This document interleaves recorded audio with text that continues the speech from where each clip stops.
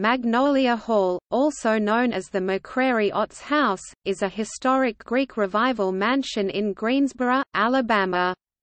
It is a contributing property to the Greensboro Historic District, listed on the National Register of Historic Places.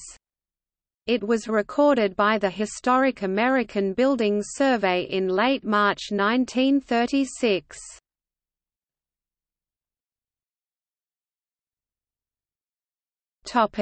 History.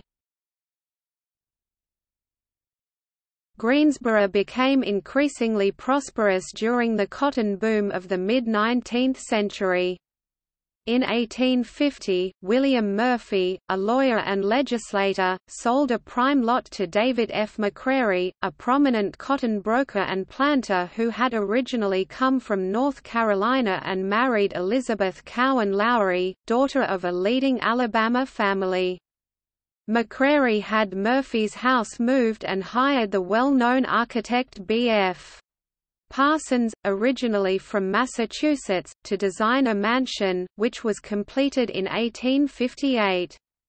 The Alabama Beacon reported that the house cost $10,000, a very large sum at the time. Unlike many of his contemporaries, Mr. McCrary's finances survived the war. He opened the Greensboro Bank and Exchange in 1871. On his death in 1888, the McCrarys' only living child, Lelia Jane, and her husband, the noted Presbyterian divine Dr. John M. P. Otts, inherited the property. Otts had given the first sermon to Confederate troops at Fort Sumter. Their son James and his wife Sadie bought the house from siblings in the 1920s, and it thereafter remained in the family until 1970, when it was sold to Mr. and Mrs. M. D. Baines. The house was again sold in 2011.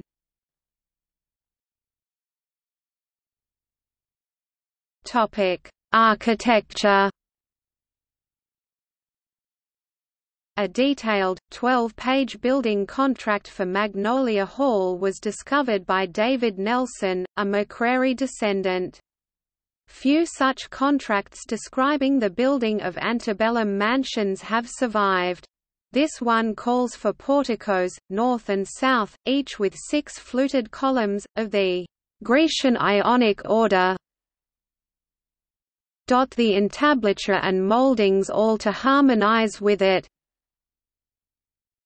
and proportioned after the order. In addition, there are double balconies of delicate iron grille work, and colored glass transoms around the doors. Inside are large 4/4 rooms, 14-foot ceilings, chandelier medallions, and a grand mahogany railed staircase in the spacious hallway. W. E. Yerby, in his History of Greensboro, concluded that Magnolia Hall is indisputably one of the finest antebellum mansions in Alabama, and a perfect example of late Greek Revival architecture.